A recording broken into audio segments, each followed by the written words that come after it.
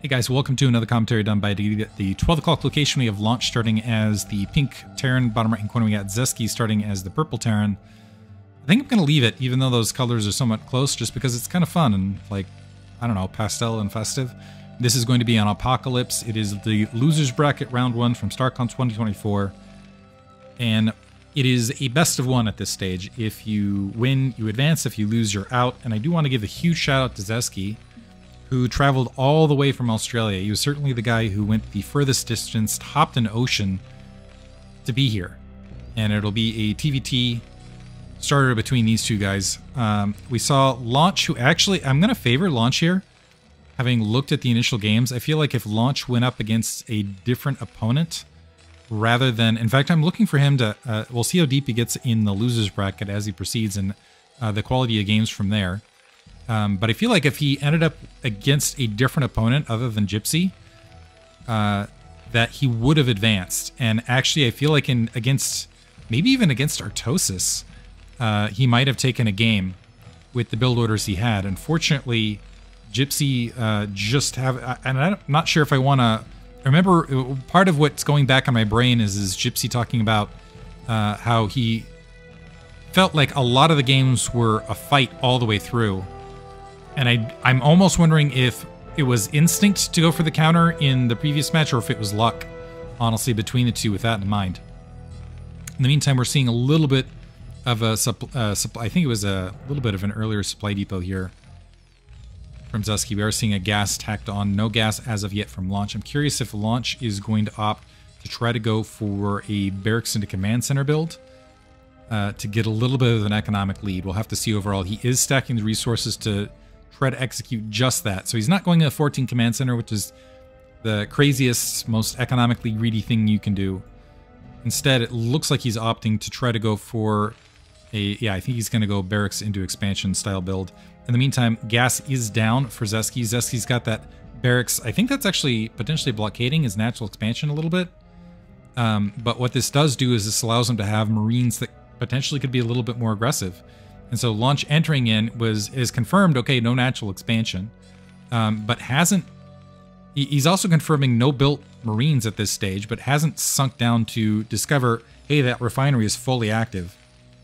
We got 3 SEV, which suggests we are going to see a factory first build. So supply depot halfway, and I assume this SEV is scooting a little bit out to go ahead and drop that initial factory. We'll see if there's continuation factories from here.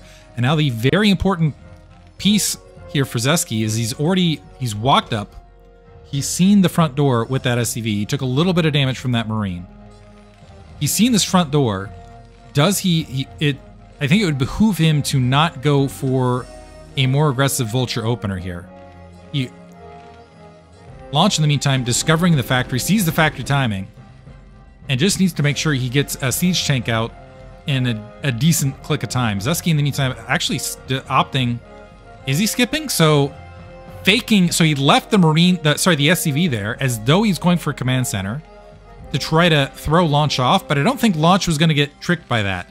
He came down, he saw the SCV still very active on gas, and a second factory drop. Now the question here though is, do we see the machine shop and some siege tanks produced? There's the machine shop, because this is a very easy front door seal for Launch, and even with a considerable amount of vultures, it would not take much to seal this off for Launch, at which point, if it is a heavy vulture dedication, which is more meta for Terran to do, it could be disaster, is what I'm saying. So hopefully Zesky goes a little bit more siege tank heavy, like early siege tank vulture front door positional push could work out very, very well. In the meantime, though, Launch with the economic lead, he's got more saturation across 2 bases. He's tacking on his first factory, has an SCV idling out towards the third, and we have an SCV sitting nearby for Zesky as well.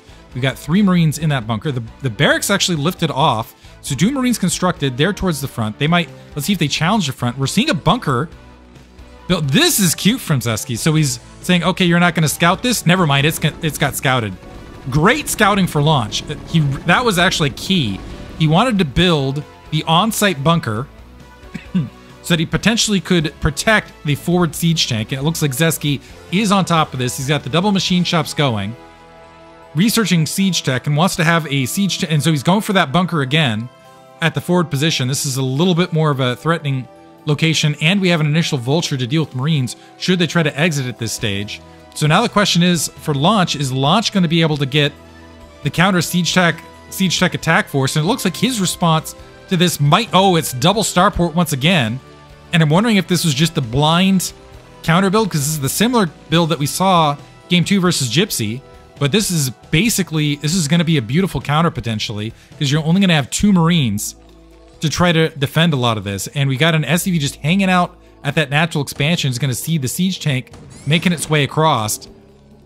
Will be the forward warning. Now, the secondary question is this going to be enough Wraith to deal with that siege tank threat and to provide enough support? So siege tech about halfway finished. We got the bunker and a turret being built on the low ground here from Zesky. So Zesky, even though he's at an economic disadvantage, he's going to have a potential positional advantage. And it's going to be these Wraith potentially going to be nullified by this missile turret. So the problem, though, and we do have a siege tank smacking towards that front, but now we have siege tech able to assault that bunker, and this could be a slow walk to victory from Zesky. The one problem, though, is at this closer position, he's not going to be able to turret hop forever. So it takes an initial hit on this siege tank, needs to keep it alive. The vulture, oh wow, beautiful positioning. The Wraith able to sneak in, and this is where I was saying Launch just showing some great play. The perfectly positioned siege tank to hit this bunker from a distance, and the Wraith peppering the reinforcements as they're entering, keeping these siege tanks weak. Because Zesky now has the problem. Looks like Launch lost control of the siege tank. Because Zesky has the problem, we still needs to be able to reinforce and have a superior amount of siege tanks at a distance reinforcement point. And right now, Launch going to have a second siege tank up to provide some support to the front. And Zesky's going to have to push into it. And there's Wraith.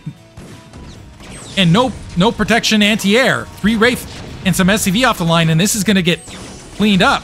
So no siege tank left, but the following siege tank going to equalize things. And now it's 3 Wraith and a siege tank. One of them heavily damaged, and they're having to sit back. Oh, careful, Launch. Got to bring those back. But Launch able to defend, it looks like, initially here. I'm not sure he needed to pull the... Well, he's still going to pull the SCV. That's actually going to be end of this additional siege tank. The Wraith actually going to keep their lives, and that was a beautiful defense here from Launch.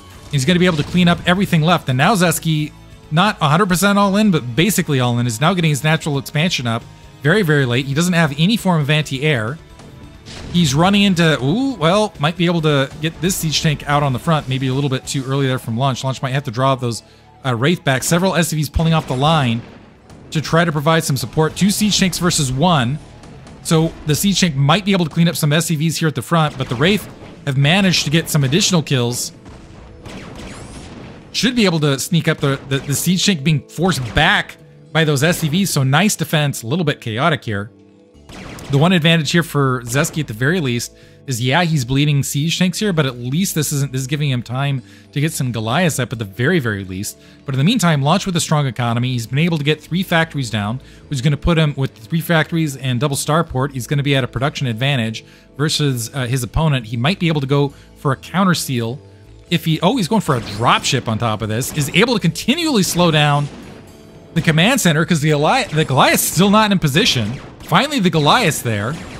But Cloak is finished, and now Zesky in a lot of trouble as he doesn't have any latent detection. He skipped the academy, just presuming he's going to be able to get the missile turrets up, and as a result, taking further damages. On top of that, he doesn't know about this dropship that's going to follow up here, and he has no way to detect it. Massive supply lead for Launch as well, doing a good job of macroing. The engineering bay might be able to float forward and spot this, but it's going to be bad news all the way around. We got 4 factories in the space of this. More Wraith going to provide, and actually forcing cancellation. I think that was a cancel of the command center from Zesky. And Zesky's best shot now is to just drop a slew of factories.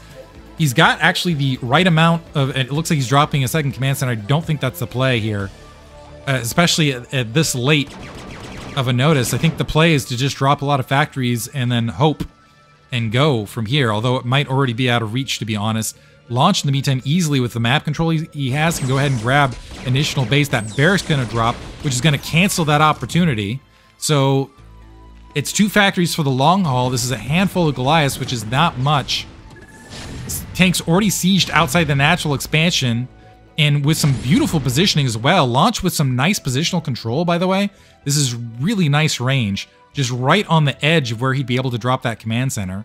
Just showing Launch, I gotta say, yeah, showing some good skill here. The Goliath's able to wipe out a Wraith right there, but Zesky more or less enclosed. I'm not sure if I like the dropship at this stage, because it doesn't really serve a purpose aside from spotting. But Zesky, recognizing the desperation of the situation, pulling some SCVs and everything to clear that front and catching Launch off guard, me off guard as well. But that does give him a little bit of breathing room. 2 additional siege tanks now on the high ground, however. Turrets getting dropped to try to help deal, but those siege tanks getting bled off in the space of it, and those turrets, once again, not going to finish. And I think that is going to be it. Yeah, Zesky calling GG. Well played from Launch, top to bottom. Spicy. And Launch going to advance. Zesky, unfortunately, and I feel bad for Zesky, good dude, traveled a great distance, and just enthusiastic young guy. Watch it, in like 2 or 3 years, he's going to be like the best Terran in the world, like take down Flash and things like that, and Launch should be able to then say like, I took down Zesky once. That's what'll happen in the situation. Anyway, hope you guys enjoyed it. Thanks for listening.